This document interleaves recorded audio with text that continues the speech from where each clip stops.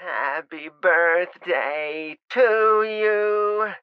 Happy birthday to you.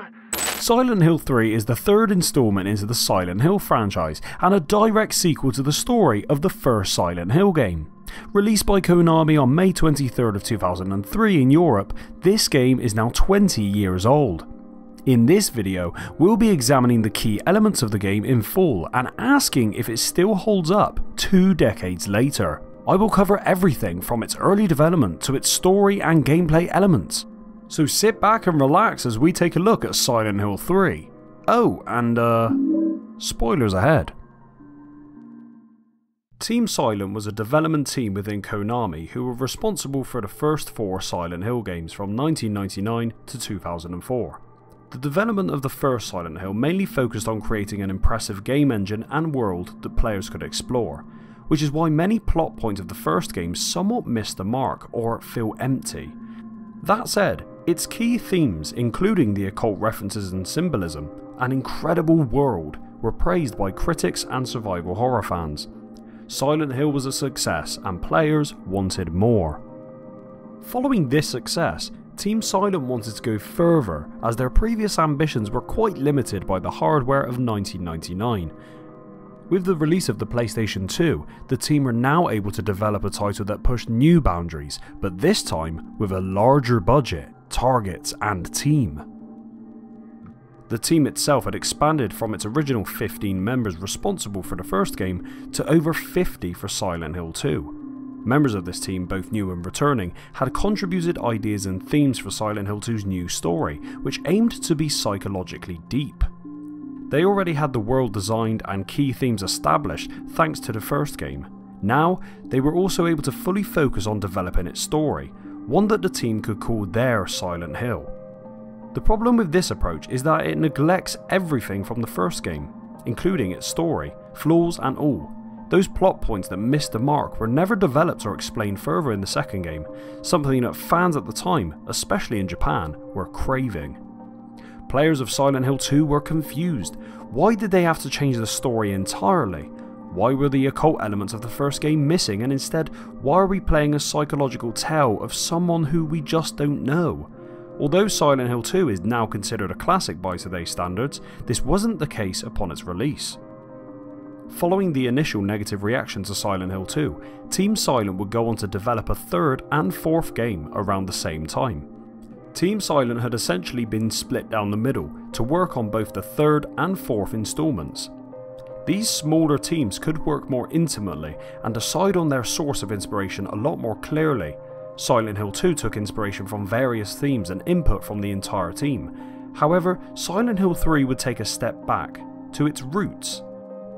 And so Silent Hill 3 would pick up where the first game had left off, giving fans what they had been asking for whilst also returning to the original occult themes.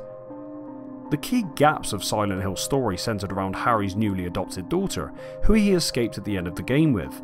This child is the reincarnation of his previous daughter Cheryl, who he lost in Silent Hill, and Alessa Gillespie, a victim of the evil cult in the town. Most importantly though, this child will be our main protagonist of Silent Hill 3. To say that there were challenges during the development of the third Silent Hill is an understatement. A bulk of development time for Silent Hill 3 was actually spent on developing a rail shooter, a popular genre of games at the time, especially in Japan. Following the reaction of Silent Hill 2 and rather underwhelming sales, Team Silent intended on creating something that would simply hit targets.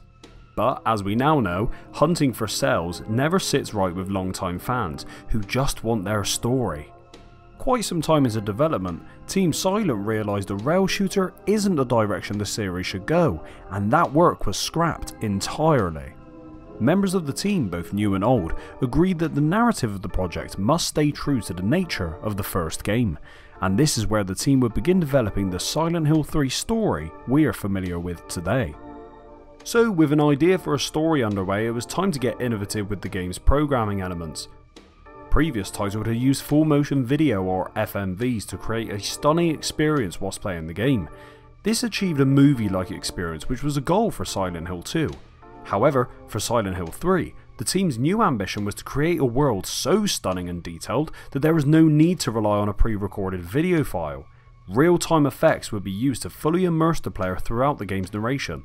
This innovative work ranges from the facial and object animation to the single falling raindrops and narrowly casted shadows. And this wasn't the only programming innovation from Silent Hill 3 that would immerse the players. This game featured multiple moving texture layers, something we simply hadn't seen before, which allowed for 2 or more textures to animate on top of each other simultaneously. We can find this in the bleeding walls, the red infecting mirror room, or Memory of Alyssa monster, all of which are in the Otherworld. Another immersion is through combat vibrations, which are used when a player is near enemies, specific objects or areas, or they're hurt. What's more is these vibrations are configured with the game so that specific enemies, objects, areas or health can request a particular controller rumble. This means that every vibration you feel as the player is different depending on where you are, what you're facing and how safe your character is. And by today's standards this is sort of expected, but I have to remind you, this was released 20 years ago.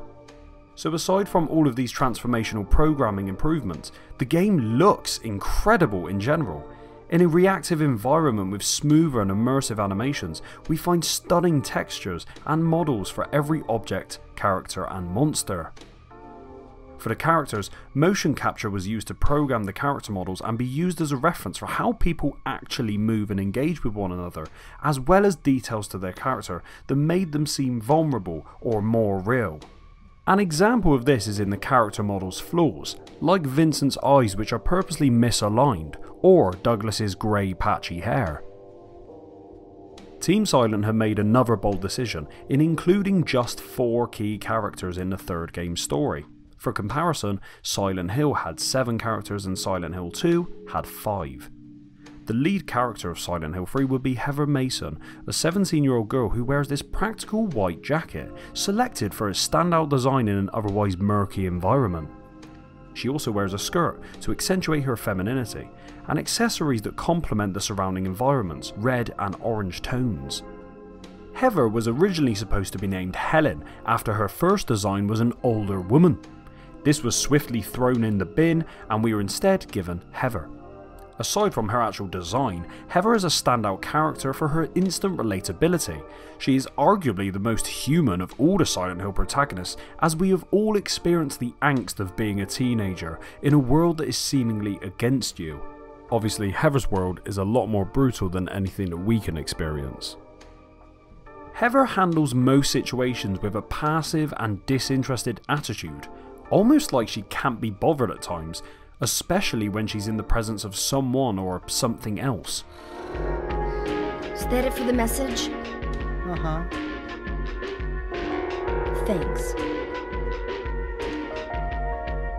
She does become more vulnerable when by herself or talking over the phone, however. This clever illustration of her character emphasises one part of being a teenager, being self-critical and emotionally hiding from others. This is also written in her character, with various unbothered lines as she is in the face of something horrific like a monster. You? Death to all who turn their backs on God! Is every person here a mental case? But when she is alone, she often looks and says things that reveal her very thoughts, with one moment at the end really revealing her breaking point. Is that the end? I guess it's time to roll the credits.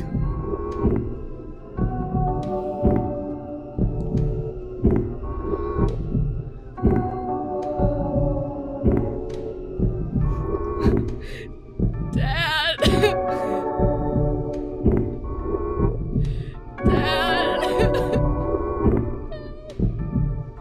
Heather is smooth, tactical and cool, but she is also a victim of the occult themes and personal nightmares I mentioned previously.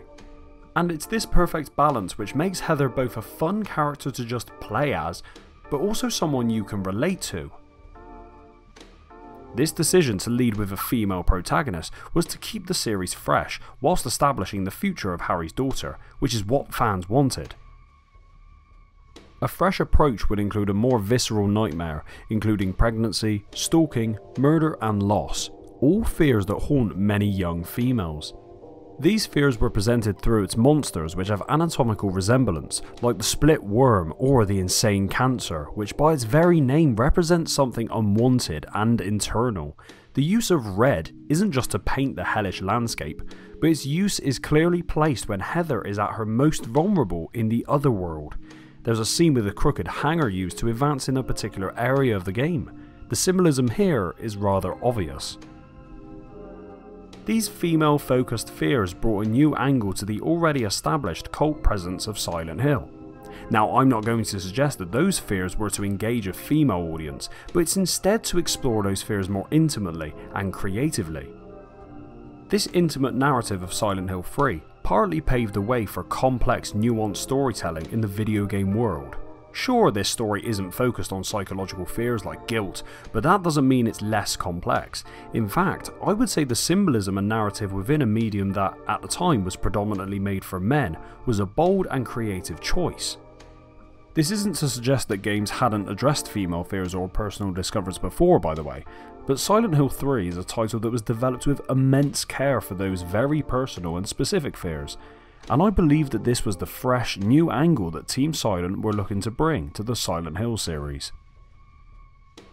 So we have had a look at the build up to Silent Hill 3, the new programming innovations and techniques, and the new protagonist and her main themes. It was now time to see what Silent Hill 3 was all about. Silent Hill 3 begins at the Lakeside Amusement Park with Heather walking into frame as the camera pans to view various Robbie the Rabbit costumes. We find Heather has a knife and everything feels a bit spooky. This segment is reminiscent of the first Silent Hills opening when Harry's nightmare quickly turns for the worst, and this opening is no different as we quickly find various monsters heading for Heather. Heather walks towards the mountain coaster ride for safety, but she is instead struck down by the ride itself. This entire segment is interesting and explores the amusement park in more detail than we saw with Harry.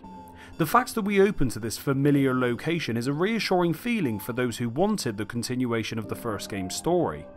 The events are also eerily similar, with Heather finding herself in this dreamlike world before being chased and then struck down, quite like Harry was in his opening scene. This event turns out to be just a nightmare as Heather wakes up inside a Happy Burger restaurant within Central Square Mall. Now, an interesting fact about this opening area, the character model we see in the corner of this first frame is just a reused model of Angela from Silent Hill 2. So there you go. Heather leaves this restaurant to call her dad and update him on her shopping experience, as we then see a strange man who is stalking Heather. This man then introduces himself as Douglas Cartland. Heather, I need to speak with you. My name is Douglas Cartland. I'm a detective. A detective? Really? Well, nice talking to you. Douglas plays a significant role in this game's story and interacts with Heather. Douglas Cartland is a private investigator hired by Claudia Wolf, a key antagonist in the game. His initial objective is to locate and bring Heather to Claudia. However, as the story progresses, Douglas becomes sympathetic towards Heather and begins to question his client's intentions. Throughout the game, Douglas provides valuable information to Heather about the mysterious occurrences in Silent Hill and the true nature of her identity. He assists her in navigating the dangerous and nightmarish environments, becoming an ally and guide during her journey. Douglas is portrayed as a seasoned and street-smart detective. Although initially motivated by Claudia's instructions, he develops a sense of duty to protect Heather and aid her in unravelling the mysteries of the town. But for now, he just seems like a bit of a stalker. I feel his approach could have been a bit more calculated than this, as he eventually tells Heather that he'll wait for her outside the bathroom. Bit weird. Sorry. I'll wait here. In short, Douglas tells her that he would like to discuss her birth. I really wanted to know what Douglas would have said next, but Heather diffuses the entire conversation and leaves him waiting. Instantly, we are hooked into this investigation of Heather. She's had her nightmare, and her birth is of interest to this detective. How interesting. In an attempt to escape the nosy detective, Heather jumps out the bathroom window and she re-enters the mall through a nearby door. Things are super quiet now, and there is an obvious sense that something is wrong here as the mall is a mess. Heather enters a clothing store and finds a gun on the floor, and a massive monster attacking and eating this limp body. Fun fact, this limp body is a modified model of Angela from Silent Hill 2. She really is put in work, isn't she? This monster is called a closer. Closers move slowly, but their massive size and reach make them very dangerous. The closer may be a manifestation of Alessa Gillespie's memories of her mother's abuse, hence the enlarged arms which resemble punching bags. Masahiro Ito designed the closer to look delicately feminine, although this is easily missed as its large stature is simply an inspiration to run the other way. Heather shoots and kills the closer with the gun she found before moving on through the back door of the store. Things have really gone tits up now as we hear the subtle movements and groans of monsters in the distance, often silenced by visiting other shops nearby. One shop being Helen's Bakery, where we find the "It's bread" meme. All memes aside, Silent Hill 3 hasn't strayed away from enabling its players to interact with everything around them, even things they don't need.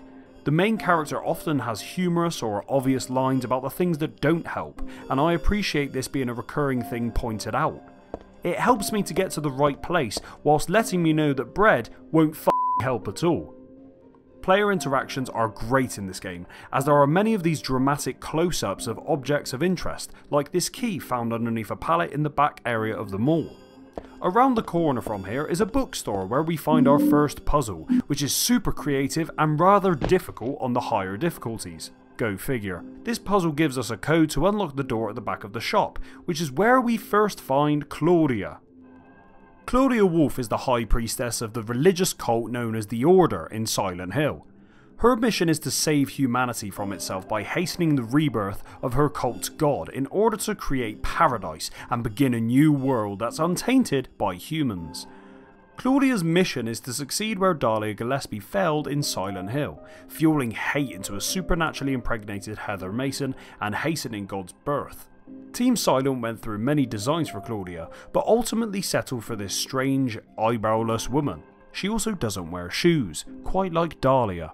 Claudia was friends with Alessa Gillespie within the Order, who was eventually reincarnated as Heather. The problem for Claudia is that Heather escaped Silent Hill with Harry in the first game, leaving her with no friends. Ha!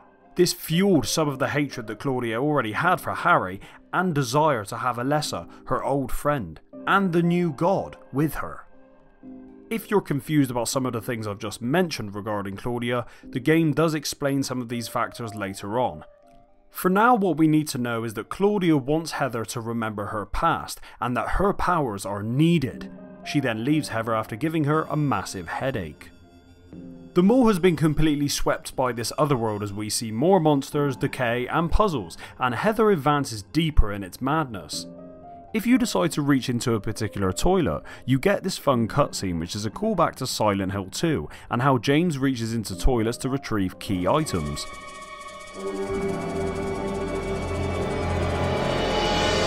Oh, forget it. This is way too gross.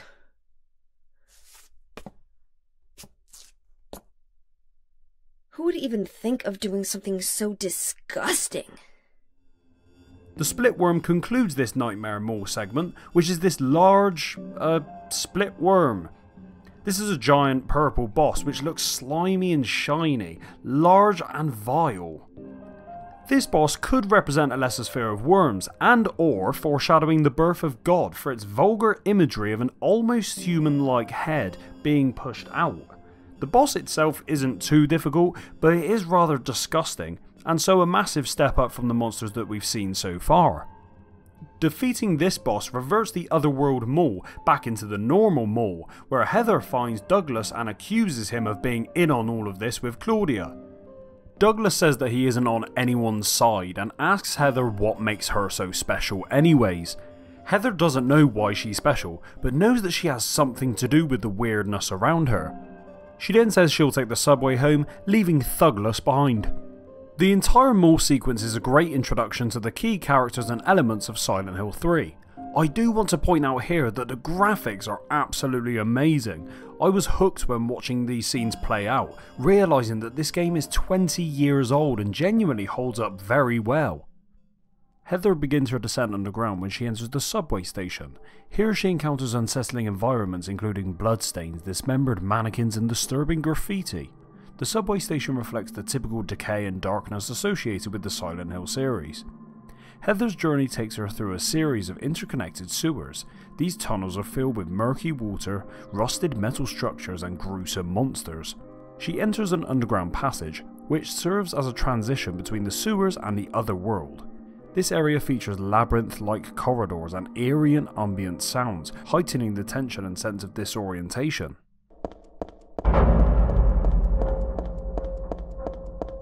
The underground segments in Silent Hill 3 are designed to create a sense of unease, fear and claustrophobia. They effectively contribute to the game's psychological horror by utilising grotesque imagery, oppressive environments and disconcerting sound design. These areas also serve as a narrative backdrop, revealing more about the town's twisted history, the cult's influence and the protagonist's personal connection to Silent Hill. One of the most iconic moments of this entire sequence is the mannequin within the storage room of Hilltop Center, accessed after the construction site.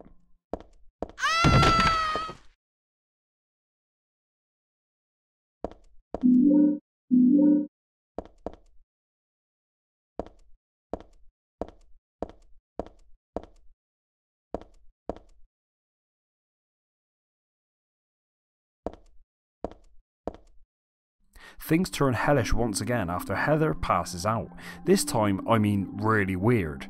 You can absolutely see the direction Team Silent wanted to go, with nothing subliminal here. It's an unforgettable nightmare for sure. The most notable moment of discomfort is this hanging body and seeing a photo of ourselves with the words, "Find the Holy One, kill her?"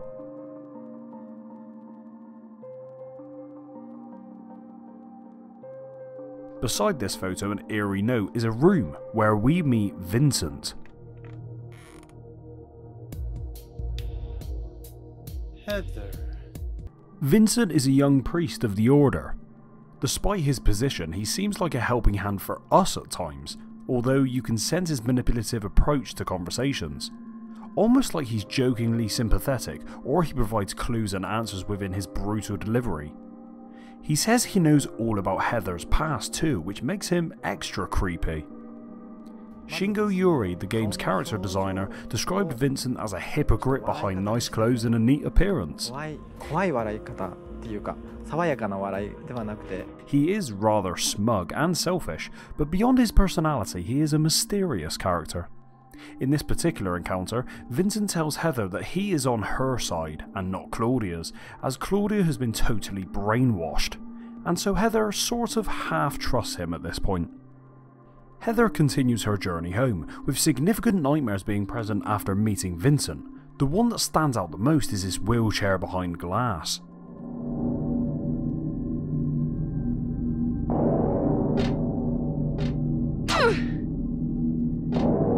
Some progress later, Heather finds herself back on the street, the normal street mind you. She eventually returns to her apartment in the town. When she enters her home, she discovers her father, Harry Mason, dead in his chair. This scene is emotionally intense and unsettling for Heather. It reveals that her father has been brutally murdered, adding a personal and tragic element to the game's storyline.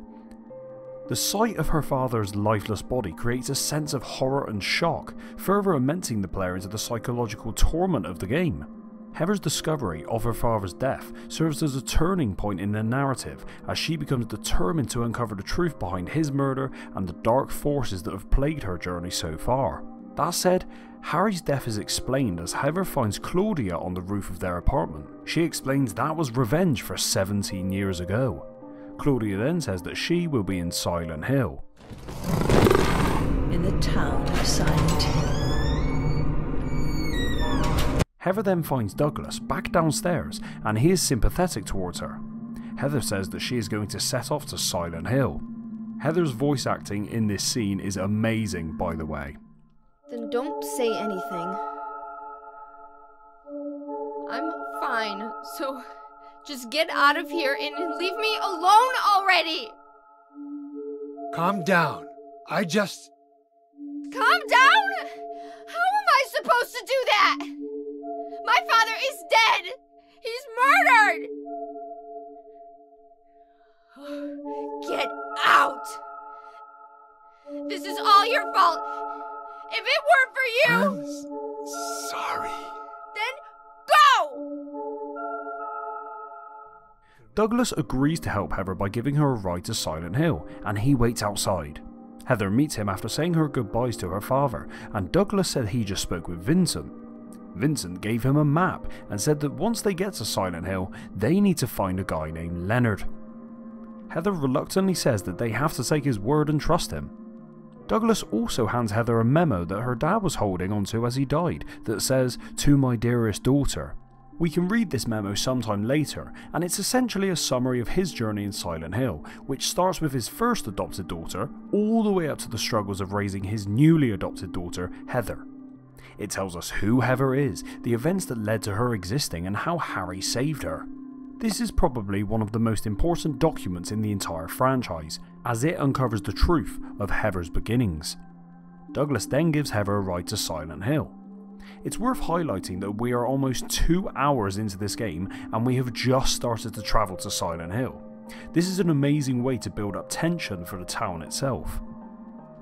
Douglas asks Heather to meet him back at this motel after she searches the hospital. I love this part of the game as we can briefly explore Silent Hill. It's eerily familiar, and look, I know it's the same town as Silent Hill 2, but knowing James was here at these specific locations in his own nightmare is just unnerving. Upon entering the hospital, Heather finds herself in a dark and eerie environment where the line between reality and the other world becomes even more blurred than it already was. The atmosphere is unsettling, with flickering lights, bloodstains, and a sense of decay permeating the walls. Throughout her journey in the hospital, Heather encounters various grotesque monsters that haunt the corridors. These monsters embody the nightmarish nature of Silent Hill. One significant character Heather encounters in the hospital is Stanley Coleman. Stanley is a ghostly patient who persistently leaves notes for Heather to find, yet another instance of stalking that Heather must deal with. Stanley's presence adds to the overall sense of unease and contributes to the game's exploration of personal responsibility and the dark secrets of the town.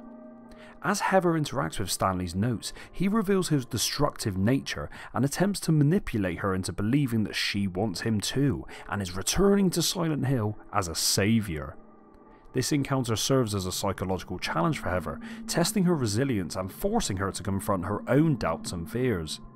The hospital segment in Silent Hill 3 creates a haunting and tense atmosphere, filled with disturbing monsters and psychological challenges. Stanley Coleman adds an additional layer of psychological complexity as he embodies the struggles and twisted beliefs of the Silent Hill universe. The creepiest part is that we never actually see him, only his notes. Heather finds a phone that's ringing, and she answers it to find a man named Leonard is on the line. Leonard agrees that Claudia has gone too far, even if she is his daughter. He senses that Heather wants her dead. Leonard agrees that Claudia must be stopped, but he says that he's locked up at the end of a hall on the second floor. He urges Heather to save him by flaunting that he has a seal. I'm not sure myself, but the door is at the end of the hall on the second floor. I think I can be of help to you. I have a seal. Please. A seal?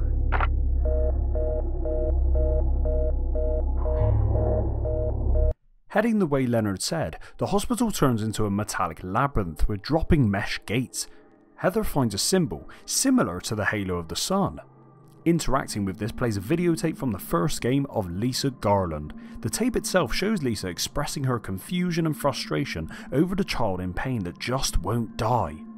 Here's a fact about that videotape. Thessaly Lerner, the voice of Lisa Garland, says her voice was used without her permission here.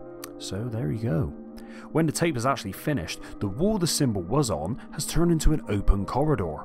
The world gets particularly grim now as Heather climbs in this room of tiles, blood and flesh. The words "What a wonderful world" are written in blood over the image of a smile. There is a voltio here. Voltio is a creature that appears as a recurring symbol throughout Silent Hill 3. Its appearance is that of a humanoid figure, often depicted as wearing a blood-stained butcher's apron. Voltio's significance lies in its connection to the cult's rituals and the Otherworld's mechanics. Voltio is often seen performing various tasks associated with the cult's rituals, such as manipulating machinery, attending to mannequins, or performing acts of purification. It is believed to be a guardian or caretaker, overseeing and assisting in the cult's dark practices. Something interesting about the Voltio is if the player dies, there is a chance a cutscene will play where the Voltio drags Heather's body away, where he supposedly revives her as the guardian of the god Fetus, although we never actually see this take place. There's also a nurse corpse in this latter room who was meant to be modelled after Lisa Garland, but there wasn't enough time for the team to design this. Some more creepy encounters now as Heather enters the Mirror Room. The Mirror Room in Silent Hill 3 serves as a significant and introspective location, exploring themes of identity, perception, and the blurred boundaries between reality and illusion. It adds a layer of psychological depth to the game and provides players with a unique and thought-provoking experience. As Heather navigates the Mirror Room, her reflections may change, distorting her appearance as it begins to be infected by these blood-soaked vines. There is also a phone call scene, where a mysterious voice wishes Heather a happy 31st birthday, the age Alyssa would be if she were still alive. He later says for her to enjoy her 24th birthday, the age that Cheryl would have been if she were still alive.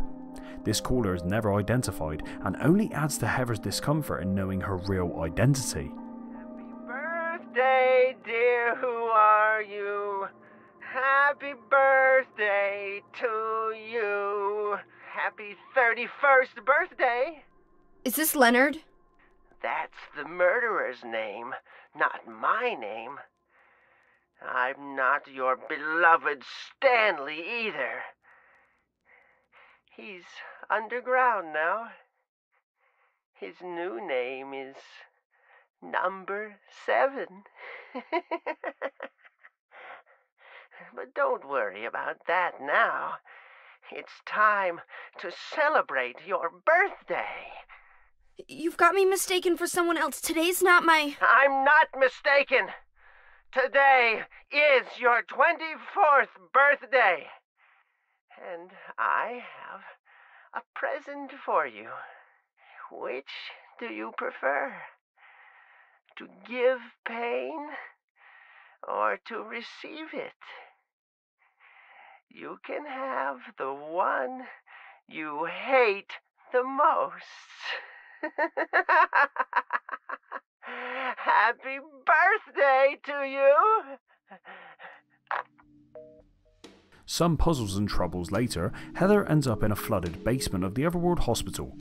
This is where she hears Leonard. The two talk and Heather realises he is just like the rest of them, as he announces he is too a follower of the Order. Leonard reveals himself from the water and turns out to be this large reptilian beast. Now this might reinforce the idea that what you see in Silent Hill is different than reality, as no reptilian like this would ever sound as human as Leonard does. Or he is literally a monster that speaks normally. He isn't that much trouble to take down, although his aggressive charge forward is intimidating. Heather wakes up in a quiet version of the hospital with no Leonard. But she does have the seal of Metatron. Some believe that the seal can prevent God's awakening, however this doesn't seem to be the case, and this has never been proven to be true. Claudia later claims that the physical seal is nothing more than a talisman and calls it a piece of junk, although it is unclear if this is true or if she was lying to discourage Heather from using it. Heather returns back to the motel in hopes of catching Douglas playing with his nipples. Heather returns back to the motel in hopes of catching up with Douglas. Instead she finds Vincent, who claims Douglas left a message, that the church is on the other side of the lake, and that is where Claudia is. Vincent tells Heather to cut through the amusement park to get there. If you're going, you better go through the amusement park. It's probably the only way in now. Heather heads to the amusement park, which is easy to navigate as it is identical to her nightmare at the start of the game. Even the events are the same here, as Heather heads to the tracks of the mountain coaster ride, but this time she jumps off the tracks before she gets hit.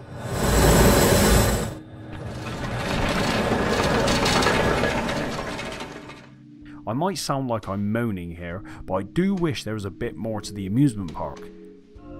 That is the explorer in me that just wants to fight on a bunch of other rides though. I just felt something could be added this time around aside from the souvenir shop. There's a cutscene with Claudia and Douglas as they argue about Heather. Claudia says that the god is within her and she just needs to find her true self so that she can usher in paradise. Douglas says her idea of paradise sounds boring and raises his gun before declaring that he's already killed someone before. Heather wakes up and explores the Borley haunted mansion, which has a few scares and creepy moments. I did enjoy this haunted mansion bit and found that the narration was quite amusing, especially when Danny appears. That's Danny. Heather finds Douglas after the mansion as he is slumped over and hurt. She says she will go on without him. Heather then finds his notes on her investigation, which gives some good insight into a third-person perspective on Heather, which suggests that her dad was caught in a murder case 12 years ago. It also says that the name Heather is a fake alias, and they don't know what her real name is. There's another diary entry nearby from Harry, which explains more about his experience and confusion in fully accepting his new daughter after his previous daughter Cheryl was lost in Silent Hill. There is then an epic fight on the merry-go-round with Memory of Alyssa. This is by far my favourite fight in the game, as it serves as a climactic moment that delves into the psychological and supernatural elements of the game. It showcases Heather's strength and determination to confront her past and unravel the mystery surrounding her identity. The battle itself is intense and challenging, requiring strategic thinking and precise timing to evade the boss's attacks while dealing damage. After the fight, Heather moves on to the nearby chapel. In the chapel, Heather encounters Claudia, who keeps calling her Alyssa. She urges that Alyssa is her real identity, and with that, she can usher in an eternity of bliss. Heather then plays on this by pretending that she is Alyssa and says that she no longer wants God's salvation, before breaking at Claudia's confusion and calling her a witch.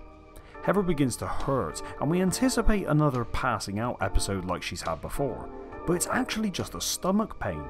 Claudia says God is growing within you before leaving. Within the chapel is a confessional, where Heather can hear a woman begging for forgiveness for killing a girl who killed the woman's daughter. The identity of the woman is unknown, and Heather can choose to forgive her or not. This confessional scene shows that not every choice is the right one. Forgiving the woman or not will contradict Heather's actions and vengeance towards Claudia. Within the chapel's otherworld, we experience the absolute hell of Alyssa's tormented mind, with memories of her life in the Order, school and hospital. There is blood, flesh and rust and rot everywhere. You will find blood bags, wheelchairs and voltules crawling around. There's 2 hanging schoolgirls, Alyssa's old sick room, Harry's bedroom, all representing Alyssa and Heather. There is also a belfry which contains a portrait of Saint Alyssa Gillespie, Mother of God and Daughter of God. This reinforces reincarnation, as Heather is essentially looking at herself as a baby and her past self as the mother. Heather finds Vincent in the library of this otherworld, who delivers this incredible line. Are you talking about the monsters? Monsters? They look like monsters to you? Oh no. Don't worry. It's just a joke. He then celebrates that Heather has the seal and gives her a book on the otherworld laws.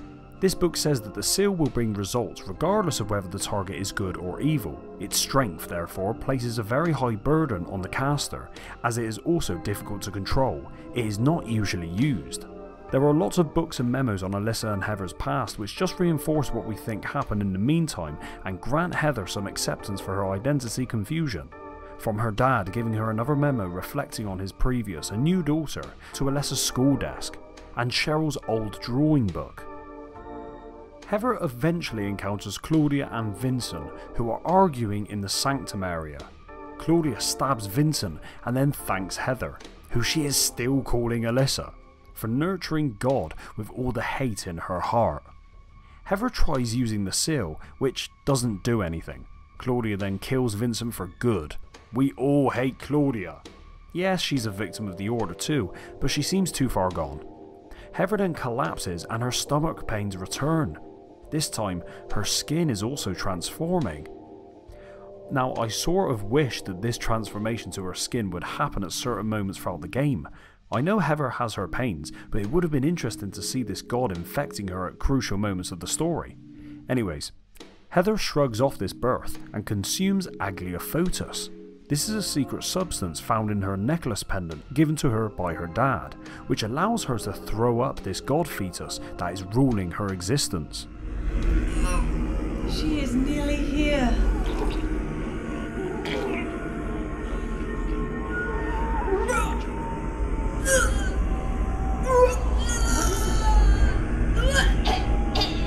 Alessa, what have you done? What did you swallow?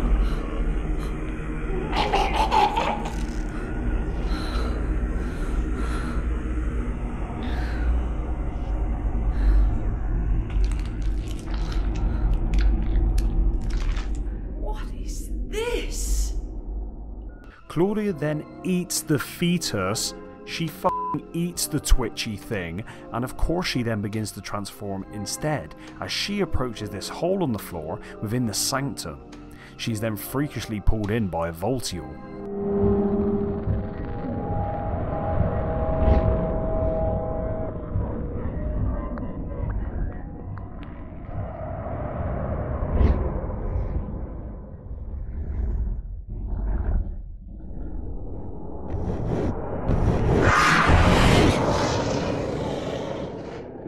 What then follows is the game's final battle with a boss called God in this flesh-like tomb with Claudia's clothes on the floor. It would have been cool to see some Voltiols within the fight, but it's a cool fight nonetheless. When God is defeated, Heather finally has a moment to reflect on her life and her actual identity by remembering her dad and properly grieving over the fact that he is now gone, even after she has had her revenge.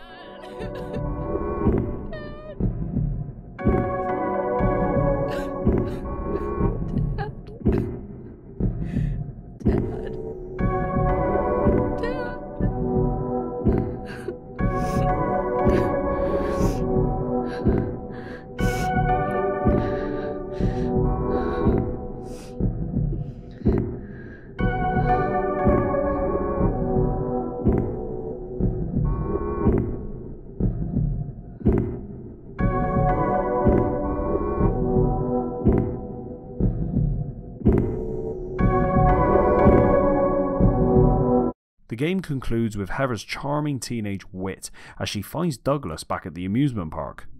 Is it really over? Not yet. You're still alive. Heather, what Heather? Oh! Just a joke. She also tells Douglas that she doesn't want to be called Heather anymore, and she accepts her real name, the name her dad wanted to call her, Cheryl Mason. We then see Cheryl at her dad's gravestone as the game concludes. Silent Hill 3 offers a captivating and dark story that is widely regarded as one of the strengths of the game. Heather's journey is filled with psychological twists and turns as she encounters disturbing creatures and navigates through the twisted otherworld manifestations of Silent Hill. The game effectively builds tension and unease through its atmospheric visuals, sound design and environmental storytelling. It is truly a fantastic story to experience. We are now going to take a look at particular parts of the game outside of its story, including the menus, combat, sound design and more. I'm not going to spend a lot of time on the main menu of the game, but I do just want to highlight the consistent subtle resemblance to key themes of each of the games within their title screens. Silent Hill 1 shows a silhouette in the distance behind fog and other obstacles from the town. What's out of reach is eventually lost, and loss is the focus sphere of this title. Silent Hill 2 shows water with subtle cool tones. Whilst this does reference one of the possible endings in water, it may also demonstrate James's mental state of drowning in his emotions. Emotional flooding is a term used to describe the experience of being overwhelmed when strong emotions take over, producing an influx of psychological sensations. This experience may lead to panic attacks, anxiety, or illusions. This title's main focus is on James's mental state, and so this imagery feels appropriate. So what does this mean for Silent Hill 3 then? Well, this main menu can illustrate trauma that's definitely more physical than psychological. Also, particular loading screens and imagery like the game over screen display this weird leathery flesh texture. Most of the menus seem really internal, if you know what I mean, like they kind of seem really skinny and human-y and people-y. The options menu is pretty standard with a familiar Silent Hill user interface and extra options menu. We won't be playing around with these for too long, but changing the blood to green and having bullet multipliers does sound interesting. What's more interesting, however, is the extra costume option which appears after beating the game. This presents a rusty typewriter where you can unlock some fun extras like new shirts for Heather or Douglas in his boxers. Not only does this game have the best unlockables of the series in my opinion, but the way that it's integrated into the main menu with this typewriter appearance is just a fun way to engage people into using the unlockables or finding out what these codes may be. Within the actual game itself, we have our standard inventory screen, which players of the previous titles will recognise for its digital and simple style.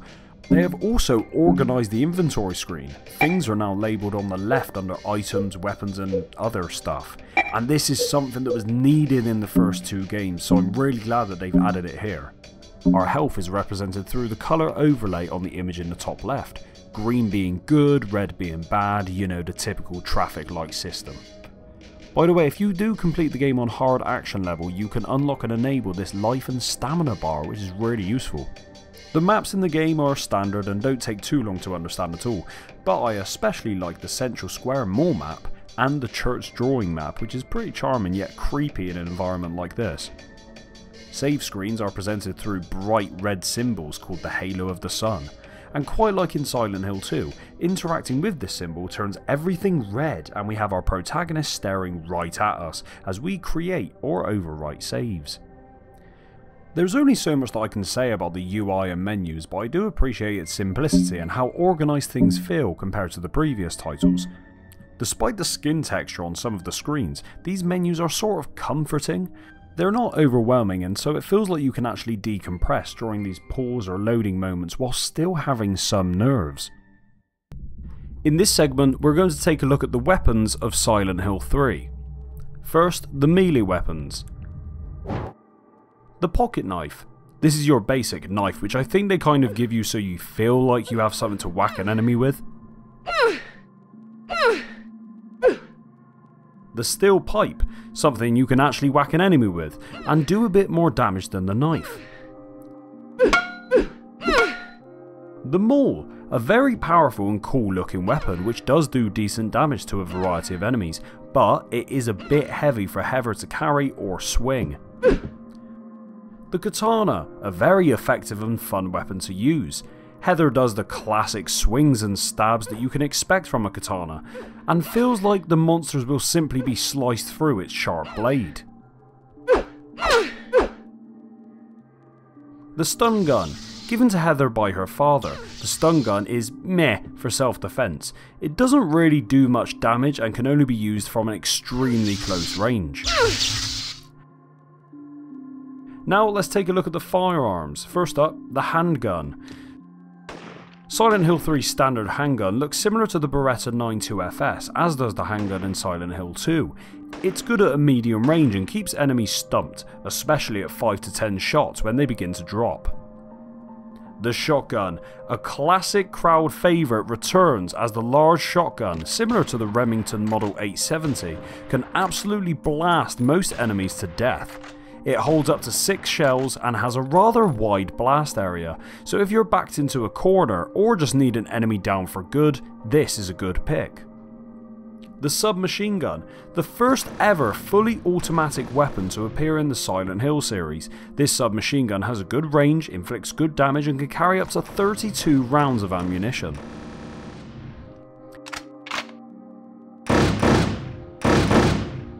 Now let's take a look at some of the other items that you can acquire.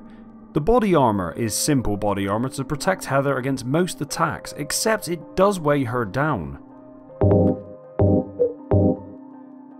The suppressor, which muffles a gun's blast but reduces its damage.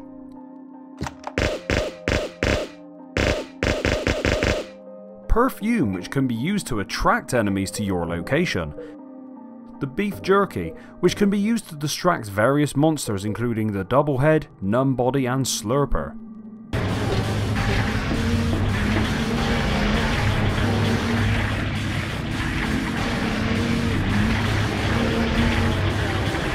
Now onto the exciting unlockable weapons that we have. The unlimited machine gun, an absolute powerhouse of firearm here, as you don't have to reload and can simply spray this machine gun forever. The beam saber, my personal favourite weapon, which is this cool ass light beam. Unfortunately we can't change the colour of it, but it does do decent damage, and it looks rather cool. The flamethrower. Another cool weapon is the flamethrower, which you can actually make stronger by achieving a 10-star ranking after it's unlocked. The gold and silver pipes. The gold pipe is a flashier version of the steel pipe. Unfortunately it's not any stronger though. The heather beam and sexy beam. To unlock this you must kill 333 monsters cumulative. Once unlocked you will have it from the start of your next playthrough. To use the heather beam, you must unequip all weapons and press the fighting stance and investigation buttons as if you were going to use a firearm or melee. The damage it does seems to be based off your stamina, so if you're tired you won't be able to use the attack for long. And if you use the transform costume, the heather beam will be turned into the sexy beam. So those are all of the weapons of Silent Hill 3. What do I think of it? Well, although there is a lot of weapons to choose from once you have them all, I couldn't help but feel like something was missing. Look, I know Heather isn't meant to be a weaponry master, and weapons should be basic for the most part, but once I had unlocked everything, I felt like there was no happy medium weapon. I either had melee weapons that just weren't the best, or the unlimited machine gun or heather beam, which is just extreme. You could suggest that the shotgun is my happy medium weapon, but is that really it?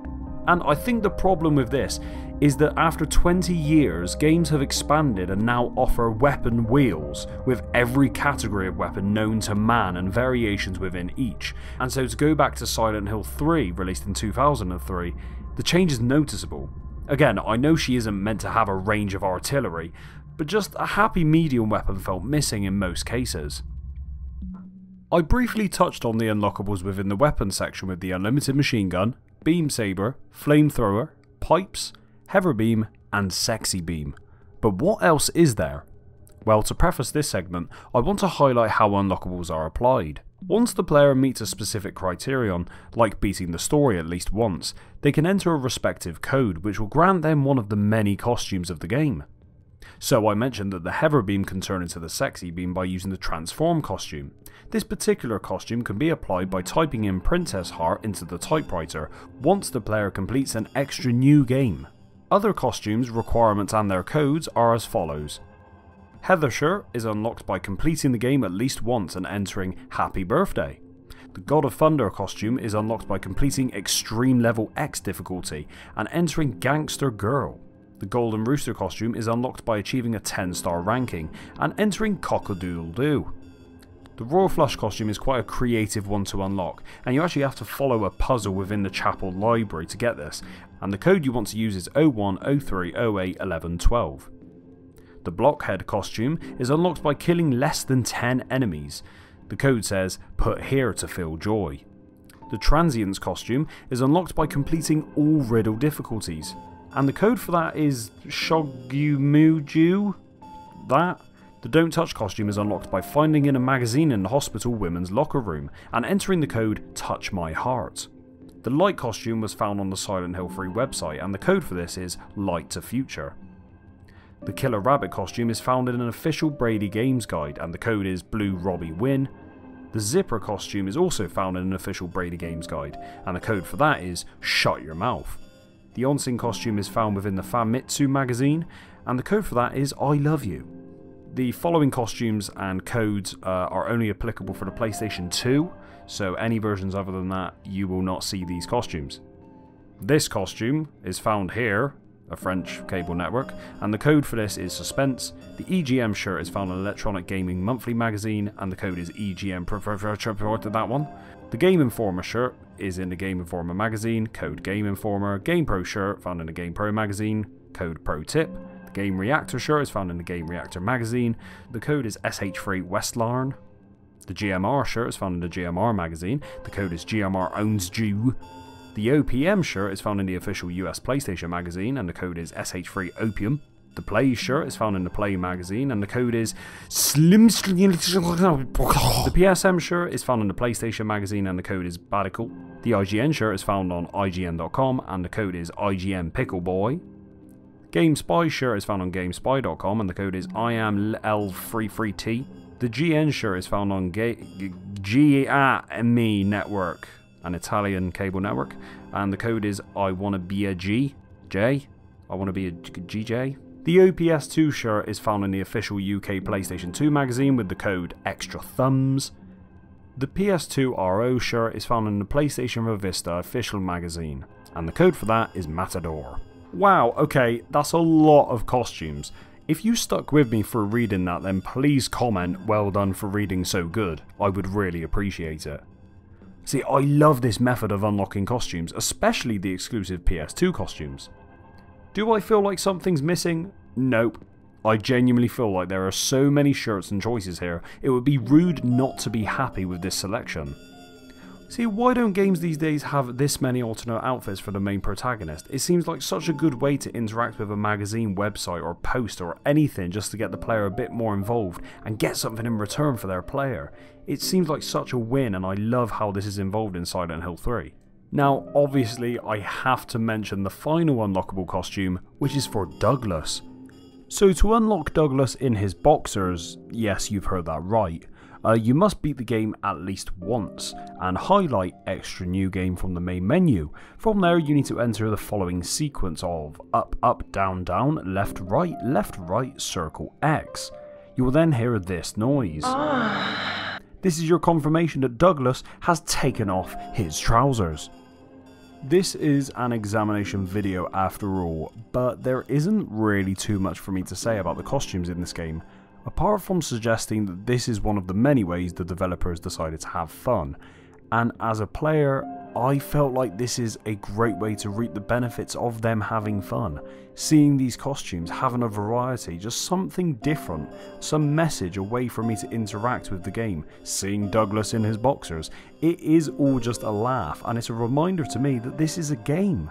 And I feel like so many games try and take that realistic approach in every element that they sometimes miss the trick with this, and they forget to remind you that you're here to have fun after all, and it was really nice to have this option in Silent Hill 3. I couldn't finish the unlockable section without acknowledging the UFO ending. This is the fun ending of the game, which continues the running joke of UFOs in Silent Hill. I love this brash ending, and I'm happy to see this joke return in Silent Hill 3. Silent Hill 3 is known for its unsettling atmosphere and psychological horror. The game's soundscape, masterfully crafted by composer Akira Yamaoka, plays a pivotal role in intensifying the game's narrative and unnerving ambience. Yamaoka's approach fuses diverse musical genres, unconventional instrument choices, and evocative sound design, creating a haunting sonic landscape unique to the Silent Hill franchise. One of the defining features of Silent Hill 3's soundtrack is its thematic cohesion. Yamaoka expertly weaves recurring motifs throughout the game, enhancing the sense of connection between characters and environments. Themes like You're Not Here and Letter from the Lost Days are prime examples, illustrating the emotional depth and raw vulnerability experienced by Heather. So now what should I do? I'm strung out, addicted to you. My body aches, now that you're gone, my soul. Silent Hill 3 blends elements of industrial and ambient music, contributing to the unsettling atmosphere. Yamaoka's innovative use of dissonant sounds, industrial noises and distorted guitars create a sense of unease and impending danger.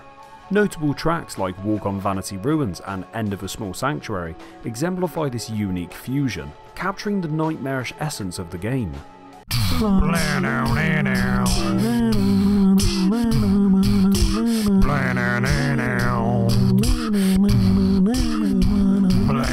Amidst the darkness, Silent Hill 3 offers moments of haunting beauty through its melancholic melodies. Pieces such as A Stray Child and I Want Love showcase Yamaoka's ability to evoke complex emotions using ethereal vocals, delicate piano melodies, and introspective lyrics. These tracks infuse the game with a poignant sense of longing and sorrow, resonated with players long after the game is over.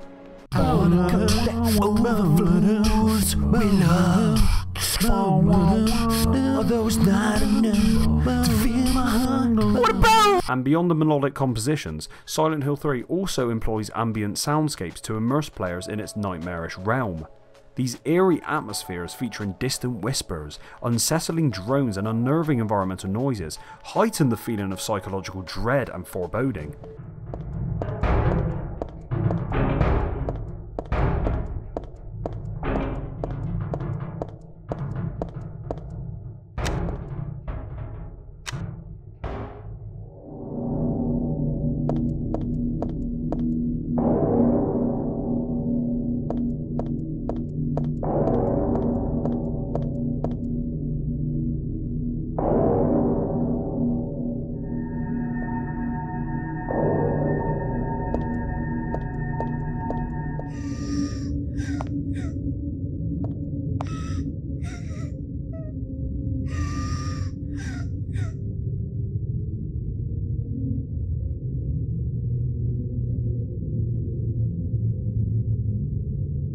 The tracks Reign of Brass Petals and Memory of the Waters exemplify Yamaoka's mastery of ambient sound design, enveloping players in a world of surreal nightmares.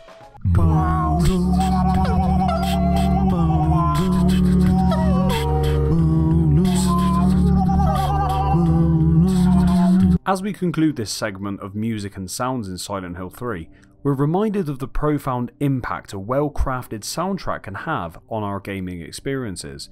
Akira Yamaoka's genius shines through the seamless integration of diverse music styles, haunting melodies, and chilling ambient textures.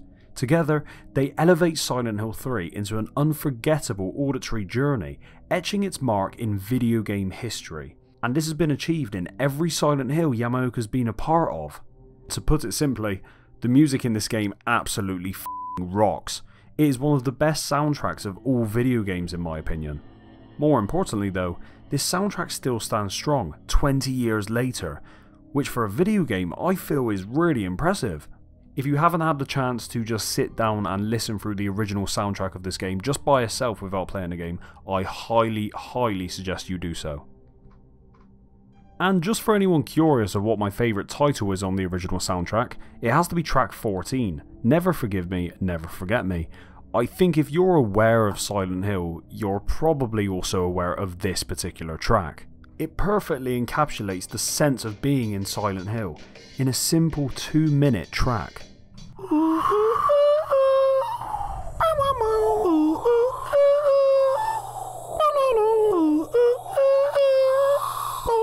In this segment, we'll be looking at the controls and general interactions of Silent Hill 3.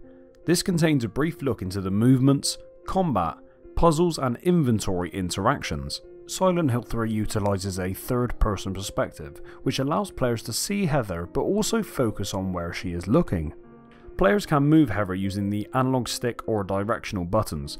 The controls generally allow for basic movement in all directions, including running, walking and strafing. Heather can interact with various objects in the environment, such as doors, items and puzzles. Heather can, at times, feel very linear and clunky as she moves and bumps into objects, and in a chase I never felt 100% confident in being able to just run away because of smacking into walls and bins, but I feel like that might be a me problem.